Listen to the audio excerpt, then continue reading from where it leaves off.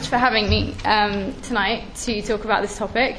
I'm going to try and talk about me as little as possible and talk about conversion in general terms as much as possible, inshallah, if I can, for two reasons. One is that I think, I hope that, there'll be a point in my life where I'll no longer be a convert. I'm 7 years in and counting, still converts, hoping there'll be a point at which I'll just be Muslim, and still working to figure out where that boundary is. The other reason is that I've been involved with a project with the Islamic Studies Department at Cambridge University, which is doing a fantastic study into converts, and I wanted to talk a little bit about some of the findings. I can't talk in too much detail because the report's not been out yet, but there was a press release that I can discuss, inshallah. So I'll start off by summarizing my own sort of conception of conversion, and I think Plato got it right when he said conversion is not implanting eyes, for they already exist, but giving them a right direction which they have not. So that kind of sums up how I understand conversion and how it's been reflected in my own life. Now, we know that conversion produces a mix of reactions in people around us: fear, suspicion, astonishment. It was only a few days ago that some of you might have caught the Daily Mail headline of Al-Qaeda recruiting female converts. So there's definitely a lot of fear and concern as concerns converts. And I think there is, in particular, a lot of misunderstanding in a society where religion has ceased to be a prominent part of the public sphere. Concern as to why anybody in their right mind really would wish to regress on what is assumed to be the sort of developmental spectrum, and start including the notion of God into their worldview. So let's maybe start with a little bit of history. Conversion to Islam by Europeans, of course, dates several centuries back. Estimated in the 15th or 16th century, there were about 300,000 renegades, as they were called now. Or they were actually referred to as Turks. That's what converts were referred to initially, obviously in reference to the Ottoman Empire. So when you became Muslim, you were turning Turk, you were becoming Turkish. Many of you would have heard of the famous British convert Abdullah Quilliam, who obviously set up one of the early British Muslim communities, set up the first British Muslim newspaper, The Crescent, which, if any of you haven't come across, I very much recommend. And his little community attracted 600 converts over 20 years. And he's a fascinating character. If you've not looked into his life, I very much recommend it. There's also another prominent group of converts that were associated with Woking Mosque, which was the first purpose-built mosque in Surrey in 1912. And they published another interesting review called the Islamic Review, which included many articles by converts. And again, a really interesting insight, if you are interested in this topic, into how converts at different periods in history understood what it meant to convert and what they understood it to mean to be Muslim. For example, we know that Abdullah Quilliam's community took a very gradualist approach to things like drink and prayer, and that the women, for example, didn't wear hijabs as scarves. They used to wear sort of the hats that were much more typical of the era and which would have been less conspicuous, of course, at the time. Coming to sort of more recent facts, according to the Scottish census of 2001, there were 60,669 converts to Islam in the UK. And 55% of those were from the white British ethnic group. And there's a breakdown really in there. They've classified it along the lines of 16% other white and 29% non-white, which I guess is not a particularly good breakdown. It's white or non-white is really quite a strange categorization. And actually, I think we'll come back to the topic, I think, of race, which I think is an important one. The recent study which I mentioned to you is a study called Narratives of Conversion to Islam in Britain by the Centre of Islamic Studies at Cambridge. And it's brought out a lot of interesting findings even so far, and the report's not complete yet. But one of them is obviously many converts feel quite frustrated with a very one-dimensional portrayal of female conversion in the media, which is generally that women who convert tend to do so on the basis of marriage, which actually statistically is very much the minority. It's actually very few women who tend to convert for marriage, and the majority tend to convert for a number of other reasons, but most of them some sort of conviction-based research, and not, if you like, the caricature of sort of doing it to please the husband, which I think is unfortunate but widespread. And of course the idea that many of them do convert at the expense of their independence and their liberty, and that again is very much a widespread view. It's very much part of the public narrative, and I think that's again what will be interesting when the report comes out, is that if you think about the image of Islam in the public sphere, you'd think that sort of liberal-minded, intellectual women from non-Muslim backgrounds would, run a mile from Islam. But actually, when you start to encounter Muslim converts, you tend to find that a noticeable number, at least, are well-educated, intellectually engaged.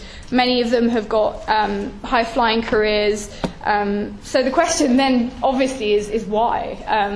And I think, obviously, there are a plurality of reasons for that. But there's actually no evidence to suggest that Islam is the fastest growing religion in the world. Sorry to disappoint. We don't actually know that. And I think, actually, given just how much negative press Islam does receive, it's likely that that's not true. What is true, and this is from the statistics that we can get from things like the census, is that as many as 3/4 of British converts, so an estimated 100,000 between 2000 and 2010, were female. So statistically speaking, these guys on the panel are a minority. Just wanted to point that out. So when we're thinking about converts, we can talk a little bit about the experience that converts have. And they are quite diverse, but there are some points that we can draw out. A number of converts get their information and assistance from books, Muslim acquaintances, and the internet. And a majority say that they receive no help from the mosque, which I think is a sad indictment, actually, of our mosques and of the role, really, that they ought to be playing within the Muslim community in terms of a support network, in terms of a hub for the community, in terms of a hub. When I say of the community, I don't just mean of the Muslim community. It should be a hub where, the homeless, the elderly, people who are vulnerable in the community feel that they can come to. It's somewhere that certainly people who've just converted should feel welcome, and it should be somewhere where they get support and help. The majority of converts do experience a bit of a hard time, certainly initially, and these difficulties can range from negative attitudes of the family and people around them, but also difficulty in identifying with the Muslim community.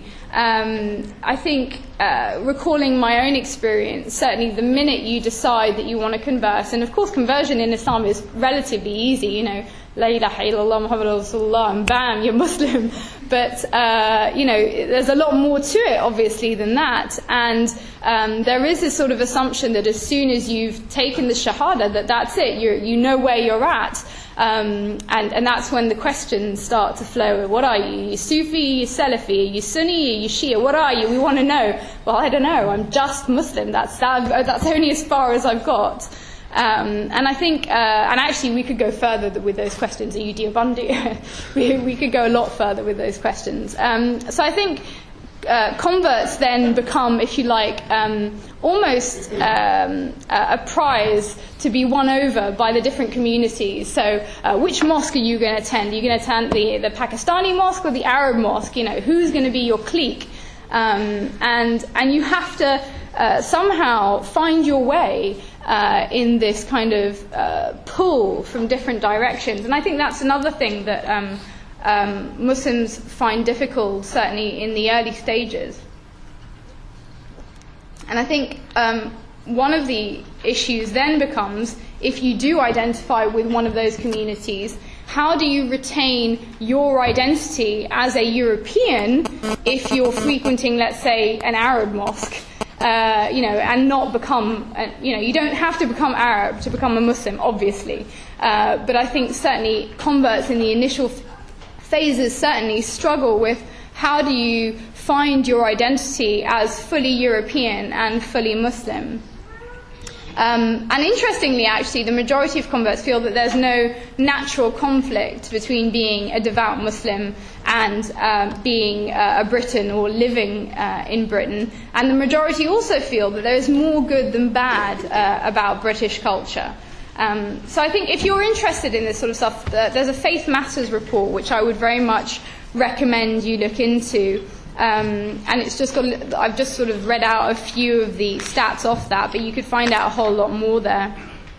I certainly had the experience of what I call the racialization of converts, which is that you go from being solidly recognized as white middle class to suddenly being a little bit brown, a little bit something. You're definitely not white anymore, and suddenly realizing that actually there's a different relationship to people that aren't white and middle class out there, and that there are a lot of struggles, even in basic interactions that perhaps one was not completely aware of prior to that. So I think the reasons why obviously converts do decide to take the big leap are multiple. There are many. Certainly in the research that we've been looking at, there are those who encounter somebody very inspiring. There are those who come into contact with the Quran. There are others, like a good friend of mine who's Czech, who was living at home and decided to look into Islam on the internet and decided to convert based on what she read on the internet. So I mean, there are really really interesting kind of journeys that people take, and they do vary quite a great deal. One of the other things that really came out of the report, and that will come out of the report, are some of the issues that Muslim converts from different backgrounds experience. So I think while there is generally a sense of triumphalism from heritage Muslims concerning white converts, I think converts from black and Asian backgrounds tend to have a lot harder time, and I think that's something as a community that really needs to be taken into account. Certainly a lot of the women who were participating in our discussions found that they were not afforded the same respect, welcome, admiration that were afforded to white converts, that if you were a black convert, it was kind of taken for granted that you would convert, that you weren't included in the community in the same way. And of course, once black and Asian converts enter the community, they experience a whole other host of barriers. Things like, oh, well, I'd like to marry your daughter. Black convert man wants to marry Asian woman, and there are a lot of problems come up for converts from black and Asian backgrounds. And I think we can't gloss over those. We can't pretend that they're not there. One of the most horrific stories that I heard actually was of somebody trying to organize a trip to Hajj, and they were fundraising for it. And the fundraisers asked if they could see, those financing the trip had asked if they could see the profiles of those who were going to be sent off on the Hajj. And essentially, there were a number of black and Asian converts on the list, and they said, well, these aren't real converts, we're not prepared to fund them. These things are happening, they're very real, and I think it's very important to be aware of them and to try and make sure that we don't somehow slip into, I guess, a complex surrounding white converts as being somehow different or in need of greater praise or recognition. And I think it's worth asking ourselves that when we do give white converts that importance, what does that say about our view of ourselves? So I suppose on the topic of converts generally, what I also usually point out is most practicing people, in a way, are converts. Most of you who are practicing have made a conscious decision at a point in your life to look into your faith and decide that that's something that you would like to commit to. That journey may have been eased by the fact you are coming from a Muslim background, or it may not, because sometimes that just complicates things a little bit further, because there are all sorts of cultural issues tied into coming from a particular background and notions of what Islam actually means from the background you're coming from. So, in terms of my own conversion, I encountered Islam or Muslims from a very early age. I went to school with many people from a Muslim background. I went to a French school, and so many of them were from North African background, Moroccans, Algerians, Senegalese, and then a few Levantines, so Lebanon. And I think the overarching kind of image I had of Islam growing up was pretty much the way that I'd been taught it in my philosophy class, which was, astaghfirullah, to quote my philosophy teacher at the time, Jesus and Muhammad were imposters. That's pretty much how my philosophy teacher taught us, what religion was, what it was about.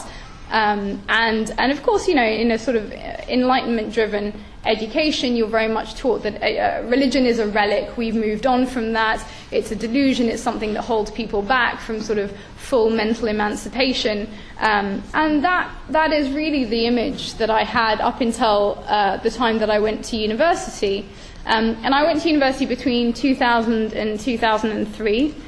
So, of course, September the 11th happened whilst I was at university. And there was a massive shift, actually, on campus, a palpable shift on campus, and a palpable shift in the way that my friends were suddenly being referred to. So while previously I think that they'd been known as Moroccans or Algerians, they were suddenly Muslims. Oh, the Muslims did this, or the Muslims did that. And Islam sort of became a lot more prominent in the way that we were filtering people's behavior. And of course it became a great topic of discussion. What is Islam's place in Europe? What kind of an influence is it having in our society? Is it positive? Is it negative? Who are these Muslims anyway? And for me, the real sort of turning point, I guess, was I developed a friendship with a number of Muslims at my university who were devout and practicing Muslims, and they were the first devout and practicing Muslims that I'd ever encountered. And they helped me shift the way that I thought about religion on a number of fronts, and not by giving me overt dawah, believe it or not. They helped me shift my understanding of religion by being really nice people, really good people that you could rely on, really reliable, generous, timely, yeah, and generally just people who, I suppose, when you're a student and you're the first time at university, you need a network of people to help you get on with life. Mum and dad aren't there anymore to help you. You start to value those qualities in people, and I started to question why it was that these people in particular had these qualities, and what it was that was cultivating those qualities within them. And they would explain that in their religion this is something very important, to help your neighbours, look after your friends, be there for people if they needed you. And so I started to shift my view of Muslims, not so much of Islam, just by virtue of an interaction with people whom I felt had very solid ethical ideals, and I respected that. I didn't respect the religion. I continued to view Islam as something negative, but I respected them, and that was the beginning really of a window, I think, into the religion.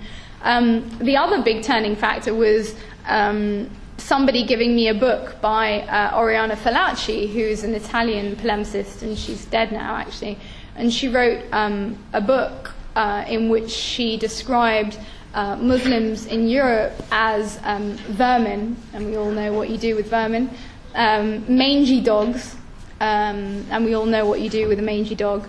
And really there was a language being used in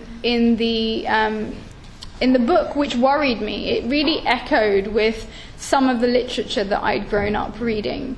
And I was concerned, and I felt that it was important at that point for me to become educated enough about Islam that I could determine whether what was being said about it, was it this nefarious influence in Europe? Were Muslims trying to take over and,